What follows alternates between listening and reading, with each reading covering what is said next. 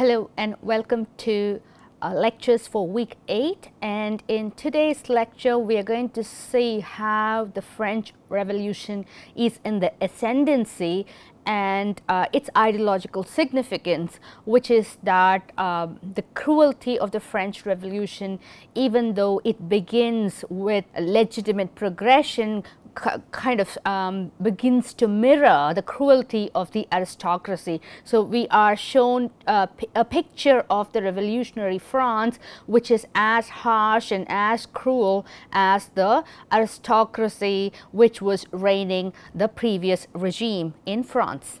This chapter is entitled chapter 22 and is titled The Sea Still Rises. So if you remember the previous chapter, it was titled The Sea Rises, and in this chapter there is a continuation of the French Revolutionary movement, and this chapter begins with Madame Defarge taking a look at the scene that is unfolding in front of her, and let's see what exactly is the scene. Madame Defarge, with her arms folded, sat in the morning light and heat, contemplating the wine shop and the street. In both there were several knots of loungers, squalid and miserable, but now with a manifest sense of power enthroned on their distress. The raggedest nightcap awry on the wretchedest head had this crooked significance in it: I know how hard it has grown for me, the wearer of this, to support life in myself, but do you know how easy it has grown for me, the wearer of this, to destroy life in you?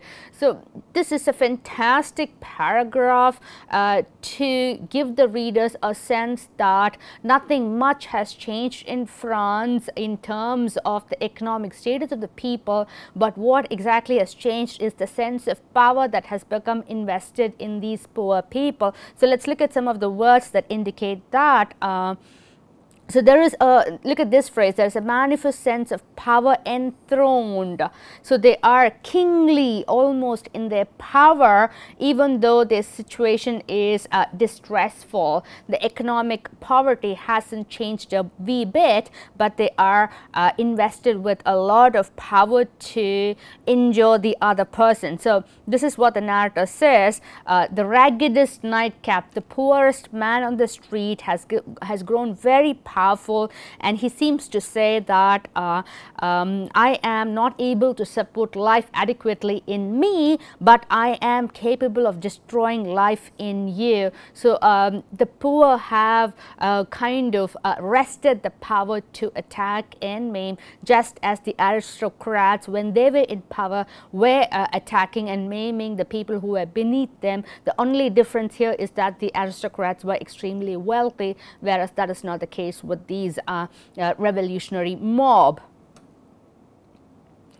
Now we are given a specific instance with regard to a particular character from the old regime who is now being punished by the revolutionary mob, and this particular figure is called Old Foulon. He was the Counselor of State to King Louis XVI, and Dickens draws his source for this particular narrative about Old Foulon from Carlyle's French Revolution, written in the 1830s. So this is the exchange that becomes very popular in history as well as in cultural milieu with regard to the revolutionary France. What will the people do? And he is supposed to have replied, the people may eat grass. So it's a cruel, unsympathetic, harsh remark of Old Foulon when he was asked for advice about the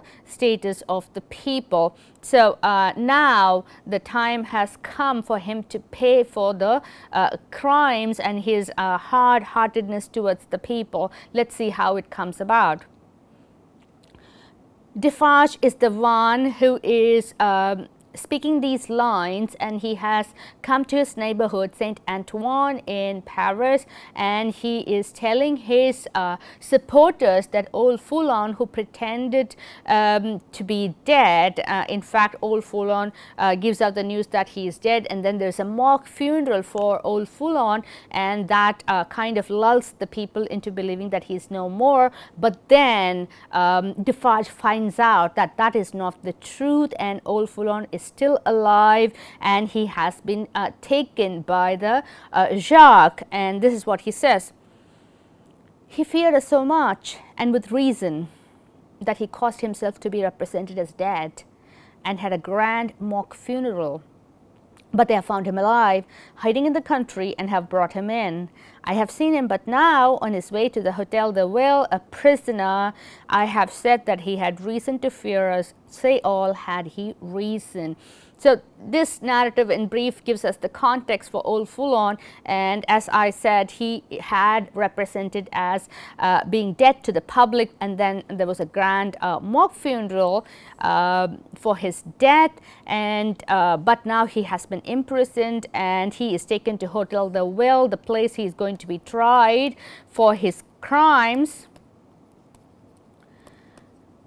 And Defarge says that old Foulon does have a reason to fear us, and he kind of offers this question to the crowd, and he kind of whips the crowd into a fury. So the mob agrees that yes, he had a reason to fear the crowd. And this idea of mock funeral is very interesting, because we did see a funeral in England for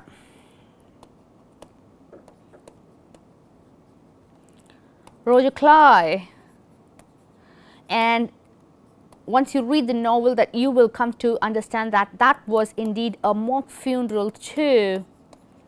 So the idea of pretense is a significant theme that is running through the entire strata of society, and across the two nations, be it England or France. The same modes are adopted by the people to escape repression, escape being found out, and escape being revealed for what they are. So pretense and mysterious origins are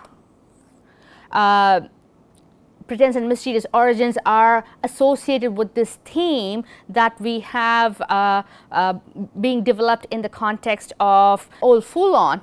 Okay, so Defarge is also being very theatrical here, and he knows how to whip up the crowd, which is already very resentful of the aristocracy.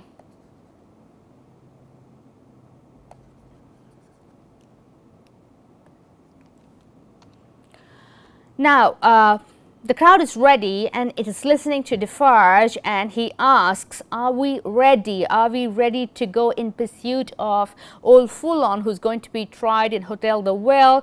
And the people are very ready, and instantly Madame Defarge's knife was in her girdle. The drum was beating in the streets as if it and a drummer had flown together by magic, and the Vengeance, uttering terrific shrieks and flinging her arms about her head like all the 40 Furies at once, was tearing from house to house, rousing the women. So Defarge is rousing the men into following him and take up new action, and his wife, his counterpart Madame Defarge, instantly picks up a knife and kind of keeps it in her girdle, and then her companion, the Vengeance, comes to the streets uttering terrific shrieks. She's hysterical. She is also flinging her arms about like the Furies, the classic Furies, and she is also provoking the women into joining the crowd. She is encouraging them to join the crowd,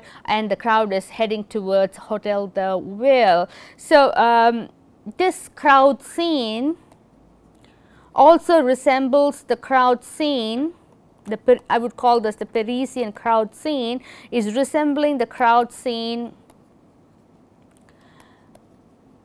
in relation to The Funeral of Roger Clive.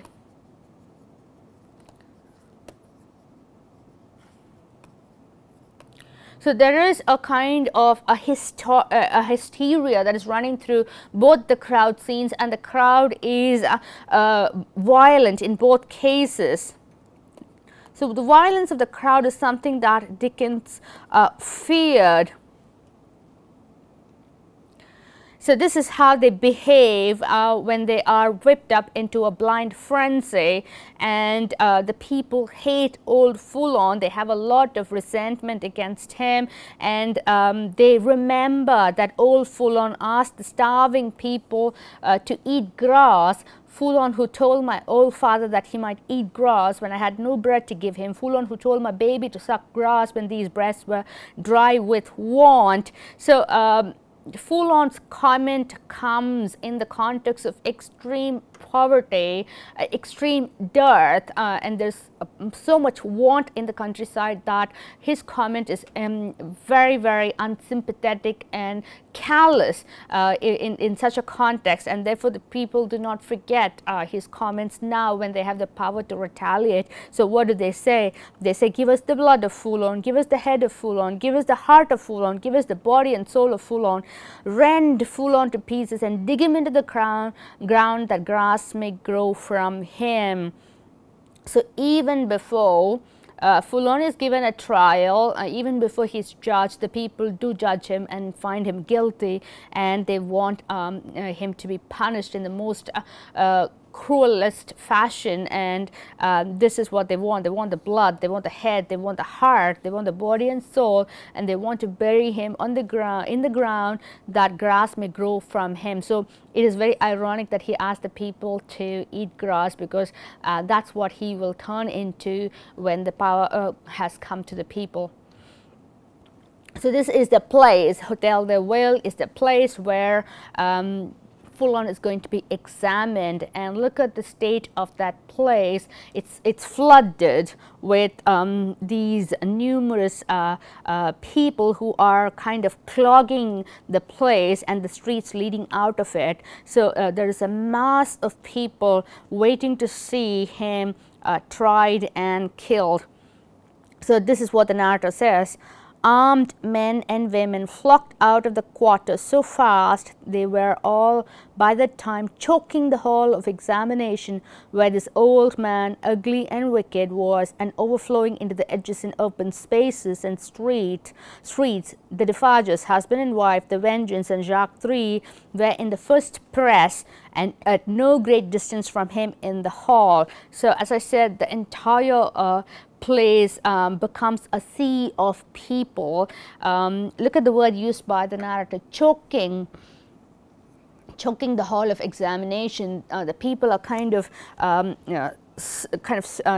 strangling the air out of that place. They're choking the place, and this is the place where this old man, who's ugly and wicked, and just because he's old we can't forget his wickedness. That's what the narrator is implying here. So this old man, this ugly and wicked man, is being judged in this place, and in the first row to witness his trial is the Defarges and the Vengeance and Jacques III. So these are the key set of people who will come to form a clique by themselves, and they will be associated closely with the Republic and the other trials that are going to be staged for the benefit of the revolutionary state.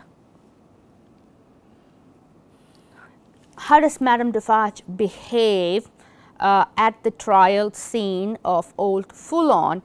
Madame put her knife under her arm and clapped her hands as at a play. So she behaves as if she is watching some kind of theatrical performance, and I'm interested in the idea of theatre here, because early on we saw that Defarge was addressing the crowd and whipping it into a blind fury, and he is behaving as a character in a stage play, and Madame Defarge here now acts as an audience for a play that's being enacted. So the idea of theatre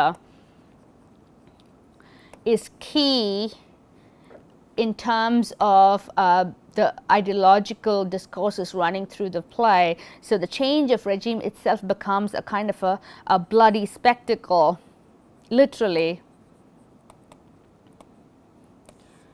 for everybody to witness and enjoy. And that does happen in the context of the peasantry, who are so deprived that the only enjoyment that they get is through this kind of blood and gore that you know, kind of litters the stage of the revolution. And further, in terms of the trial of Old Foulon, Madame Defarge kind of comes to occupy the center stage. It's as if she is the one who is the center of attention instead of Old Foulon, because everybody is looking at the facial expressions, the body language of this particular woman, and her expressions are watched and communicated by the others to others who are outside of the hall of examination, and her you know, reactions are seen as the cue with which the other people follow and imitate her actions. So this is what the narrator says about Defarge, Madame Defarge. Madame Defarge's frequent expressions of impatience were taken up with marvelous quickness at a distance, the more readily because certain men who had by some wonderful agility climbed up the external architecture to look in from the windows knew Madame Defarge well and acted as a telegraph between her and the crowd outside the building. So look at the way that the people become the telegraph and the source of information becomes Madame Defarge, and what she communicates is impatience, and her impatience is transferred to the people, who also become impatient at the way in which the trial is slowly proceeding. So again, the key figure here is Madame Defarge, and she will continue to rise in importance until she will kind of sideline her husband himself. Now, this is what happens after the trial is over at Hotel de Ville. Look at Old Foulon being dragged outside by the public, the French public. He is dragged, struck out, stifled by bunches of grass. Look at the man who's stuffing grass into his face, and not only him, several people, hundreds of hands try to do that. This is an illustration by Fred Barnard for the, in the 1870s. There's a lot of bloodthirst in the faces of the people. Everybody is kind of looking at this figure whom they enjoy torturing. A handful of grass here too, a handful of grass here too. The End of Foulon is an illustration by Harry Furness for the 1910 edition of A Tale of Two Cities. Again, there are several hands holding bunches of grass, and Foulon is tied up and dragged and pulled in several directions by the angry mob, and we have a hysterically happy woman here. This is most likely to be the Vengeance, or it could even be, and here is Madame Defarge, who also has her hands on Old Foulon. So finally, they hang him. What they do is they string him up. Once he went aloft and the rope broke and they caught him shrieking. Twice he went aloft and the rope broke and they caught him shrieking. Then the rope was merciful and held him, and his head was soon upon a pike with grass enough in the mouth for all Saint Antoine to dance at the sight of. So when they string him up, the rope breaks. So he falls again. The people catch him shrieking. So look at the hysteria that's there. And then again they string him up and the rope breaks and they catch him again shrieking, and the third time the rope was merciful. So the instrument of execution is termed as merciful, whereas the people lack that quality of pity. They lack pity, and they cut his head off and stuff his head on a pike, on a large tall stick, and his head has a lot of grass in its mouth, and the narrator says that Saint Antoine should be pleased at the sight, and in fact they danced to the sight. So it's a very, very macabre, gory, cruel scene of execution. So what is the implication here? So the implication is that the aristocrats, by their cruelty, did lead the country to such a revolution, but once that revolution did erupt, the peasantry, the common public behaved in atrocious manner, and they were no different in terms of the cruelty that their predecessors had exhibited. So they come to once again mirror each other, and Dickens, while he understands why such a revolution happened, he is not quite happy with the way it kind of unfolded. Look at this scene. This is for Harper's Weekly, and the illustration again shows the head of Foulon in a pike.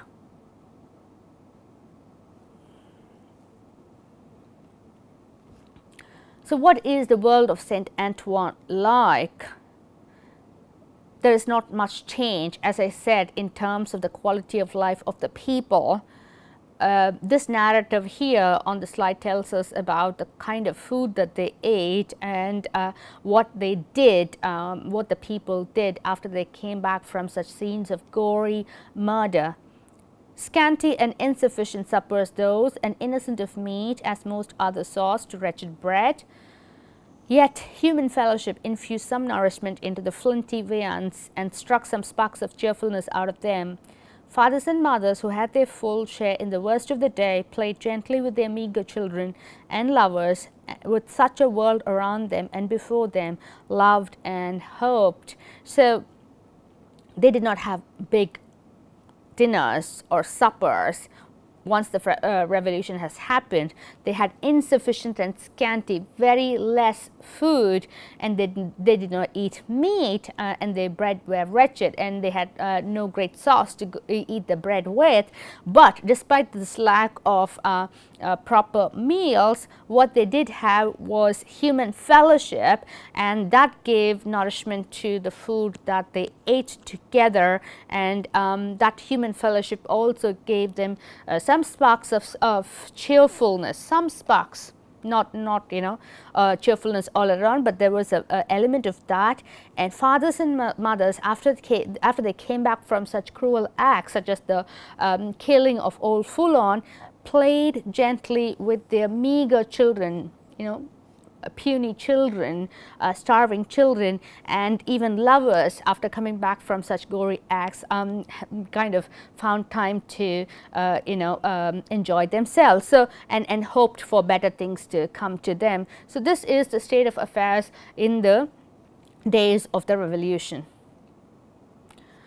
Now chapter 23 is about the fires that were burning across the nation, and where did these fires erupt. And the beginning of the chapter once again tells us that the countryside was not being nourished, the countryside still starved, there was nothing to live on, the people were miserable, the people were unhappy, and everything was worn out, exhausted. Exhaustion is the word that underlies much of the ideas that is communicated in this particular excerpt.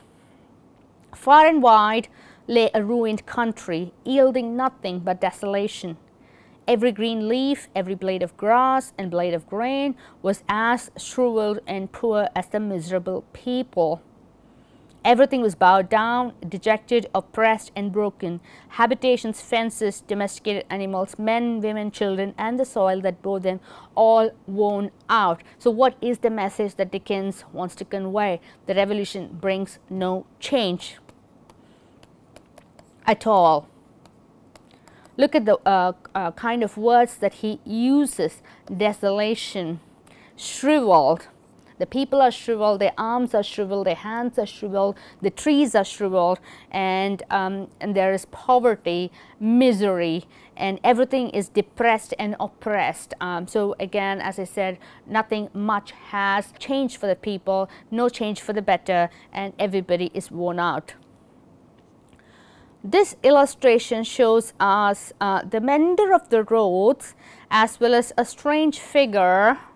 This is the mender of the roads, and this is a man whom we have met before. He was the one who offered testimony to the rough tribunal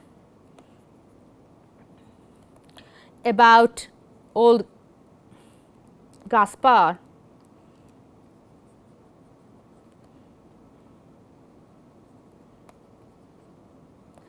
So that's the contest for the mender of the roads, and this is a Jacques, a member of the revolutionary group, and he has come to this particular village with a specific purpose, and that purpose is somehow foreshadowed in his pipe, which is smoking there very obviously. So we can kind of sense a foreshadowing in this activity of his. Now the fire rises, and let's see what exactly is happening to the key country house in this particular village. When the village had taken its poor supper, it did not creep to bed as it usually did, but came out of doors again and remained there. A curious contagion of whispering was upon it, and also when it gathered together at the fountain in the dark, another curious contagion of looking expectantly at the sky in one direction only. Monsieur Gebel, chief functionary of the place, became uneasy, went out on his housetop alone and looked in the direction too, glanced down from behind his chimneys at the darkening faces by the fountain below, and sent word to the sacristan, who kept the keys of the church, that there might be need to ring the tocsin by and by. So this village is an important space in this novel because this is the place where the child dies, and Marquis Evremonde is the reason behind the death of that child, untimely death, and this is the place where Gaspard is also hung by the state, and that hanging is somehow a warning to the people not to commit such gory murders against people who are important and close to the state. Now this village, if you look at that excerpt there, that entire village is treated as one single man who has had his poor supper, and he does not creep to bed as he usually does. So the village is like a man that stays awake, and it is looking at a particular place, and look at the way the narrator describes the rumor that is spreading among the people. He calls it the contagion, as if it's a nasty disease that is spreading. So the rumor is termed as, or the whispering is termed as a contagion, and everybody is looking expectantly at one particular direction. And Monsieur Gebel is the one who is the tax collector for the noble lord of that particular village. So he is also looking in the same direction, and he realizes that he has to do something, and he sends word to the man who keeps the keys of the church that there might be a need to ring the alarm bells soon. So something dangerous is going to happen. What is that?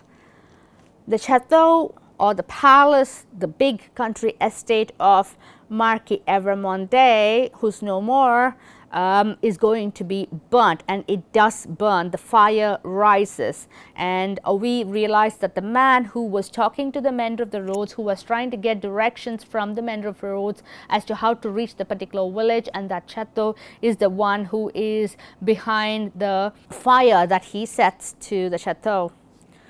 Presently, the chateau began to make itself strangely visible by some light of its own, as though it were growing luminous.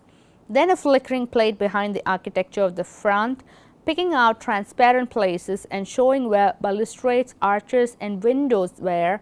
Then it soared higher and grew broader and brighter. Soon, From a score of the great windows, flames burst forth, and the stone faces, awakened, stared out of fire. So clearly, very slowly, the fire builds inside this big chateau, big palace, and look at the way it is mildly described. So, at points we don't know what exactly is happening, and then we realize, yes, there is a big fire that's burning within the chateau, and soon it becomes very transparent. Everybody is able to notice, and the fire soars higher. It's growing higher and higher, and flames are bursting forth from the windows, and the stone faces, the sculptures that were decorating the chateau, the palace-like architecture, seem to stare out of the fire. It's as if the faces of the sculptures are staring, glaring, and they are burning as well. So it's a literal and a symbolic act of destruction.